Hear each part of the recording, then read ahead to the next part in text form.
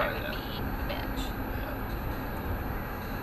Yeah, like even for selfish reasons, it's not worth it because like I wouldn't want to deal with someone that is just like always thinking about it and finding reasons to be upset about it. You know? There's a person. Holy fuck, dude.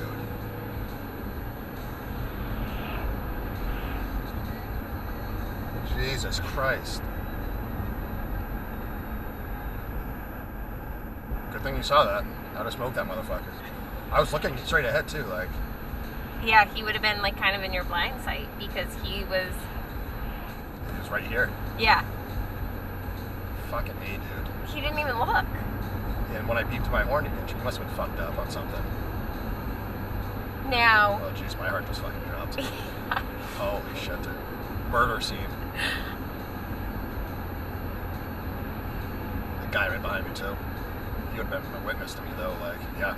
This motherfucker in dark clothes was walking across the street in black. Right, like that wouldn't be... That would not be my fault. No. It wasn't like we were speeding. I am speeding. But even so... Yeah. And like, that's why I have my dash cam. Would have fucking caught it. Like, nope.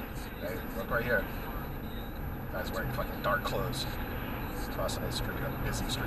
And not even looking. Fucking maniac, dude. I can't believe I saw him. That would have fucked us up too, because like, it would have hit our windshield. Oh, I... Would have killed him. I would, yeah. And I would probably have a complete nervous breakdown. If we killed someone tonight?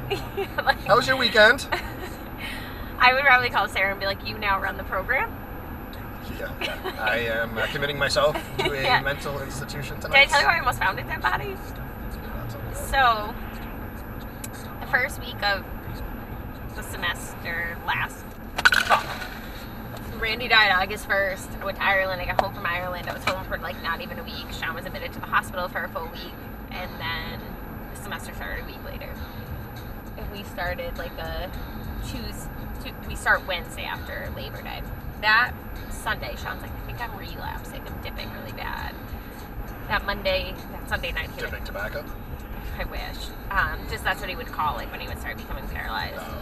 Oh. That like Sunday night, he's like, it's really coming back. So I texted Sarah and was like, I'm gonna just work from home in the morning tomorrow until we talk to the doctor and blah blah whatever. And she's like, okay. So that morning it was like 6, and Sarah and I are like texting because some of our students still didn't have their schedule set, and like so we were like, so I was doing a bunch of work, and I text Sarah and was like, okay, like I'm gonna go for a run shortly, but like then I'll be back, you know, the doctor's office